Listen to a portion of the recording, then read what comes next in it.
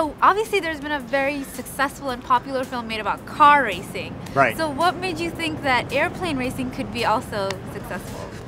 You know, that's a great question. First of all, air racing is very popular around the world.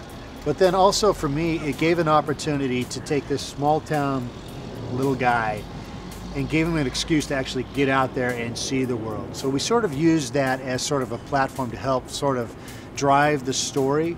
You know what I mean? Yeah. So it was taking advantage of that opportunity of it's big in all certain regions, and also it was a great hurdle to throw in front of him because all he's ever done is just fly back and forth over this little 40-acre spot his whole life. He's flown 1,000 miles, but he's never flown anywhere. And now he gets a chance to fly around the world. For the first time ever, we have a crop duster in the race. Well, he's gonna die. Dusty, you're going up against the best racers in the world. I'm afraid of heights. That airplane needs some help. Y'all know that, right? You have a lot of different kind of planes in the movie, from like fighter planes to crop dusters. Right. What kind of aviation research did you have to do? All kinds, really all kinds. And you know, being passionate about aviation my whole life, as you probably know, it gave me a great opportunity to get out there and meet not only a lot of pilots from around the world, but also see all different types of aircraft. And it was, you know, we were able to bring that experience of talking to those people and seeing those airplanes and implementing those details into the film that makes it truthful in so many ways. Like you said, you come from an aviation background. So is this a movie you've always wanted to do? I've always wanted to do. I didn't know it would ever happen, to be perfectly honest. But yeah, you know, my dad was a pilot, my grandfather was a pilot. They passed that love of aviation on to me as a little kid. I was drawing airplanes with my dad as he would talk about them. I've kept several of those drawings. It's something I've wanted to do my whole life. That love of drawing turned into a love of animation, and that love of animation led to the films of Walt Disney.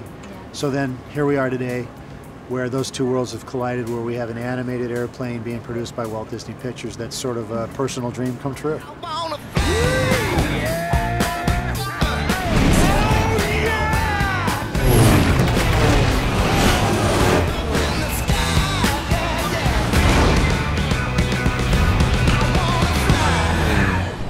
Tell us about Priyanka Chopra and Ishani. Oh my gosh. How did you come across her for the role?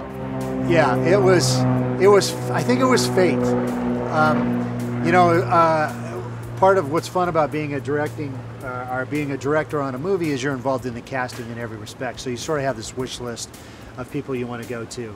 And I was at the point in time where I knew I had this exotic racer, and I wanted to embrace a Pan-Asian female.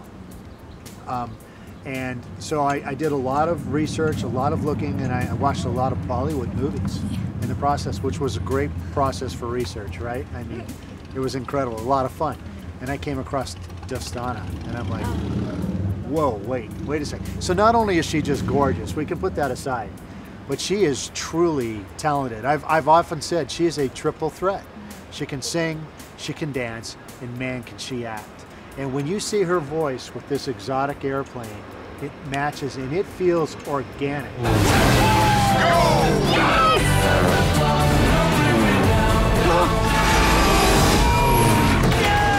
What? Oh, man, that's nasty.